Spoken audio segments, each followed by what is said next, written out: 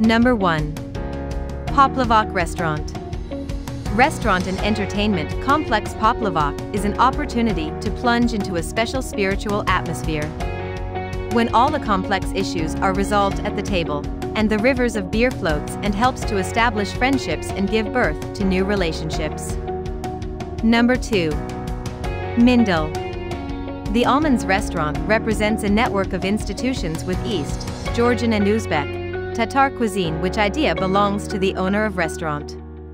Appearance of restaurant: it is exaggerated East, collected from characteristic features, saturated. It is bright, juicy, fantastically, but thus absolutely pertinently, and it is ideally adjusted to each other. Because it does nandapose, teeth seem superfluous diversity of fabrics, patterns, flowers, though here is enough both that. Number 3. Creme Cafe. Great location sited very close to the river. Food and service were pretty good by Russian standards, although an English menu would help the odd foreign traveler that passes through.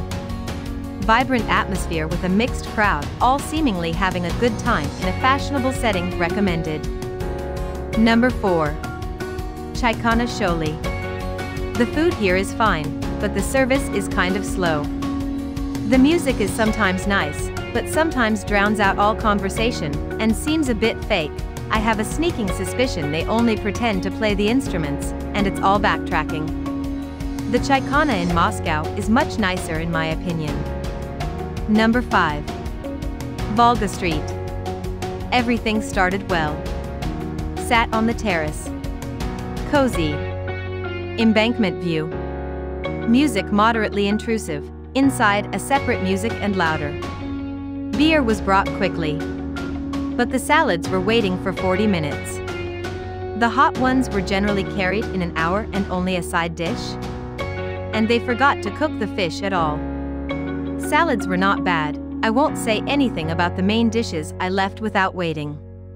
Baking, tried the muffin, very good. Number 6. IZBA. Building doesn't look good from outside. Typical, old dirty building by the river. Inside is other story. Done with style, old Russian style, sweet. Good borscht though bit too salty, same with pork, add garlic with smetana and it become delicious. Bit too oily, but you have to used to it, is Russia. Number 7. Kiritskaya Pristin. Great place for a variety of grilled meat. Limited salad. Wish they would add some big salad options. Liked the rustic look wooden benches. Glass walls, can see the streets on two sides. Clean inside. Friendly service, big smiles. Recorded music with DJ on one night I visited. Not at lunchtime. Cool crowd, all having a good time. Value for money. Order the cranberry or tomato juice if non-drinker. Number 8. San Pizza.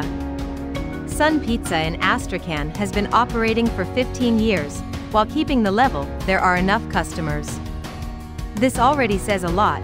There are only a few such centenarians. The kitchen is good, no issues.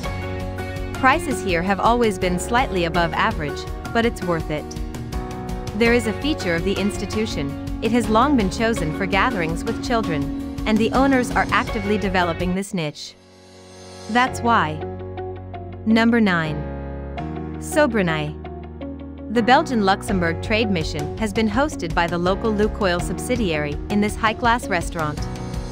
The ground-level dining room is decorated in an English pub-like manner, the banquet room on the second floor a tad more modern. The food typical lower Volga fare was cooked, presented, and served to perfection.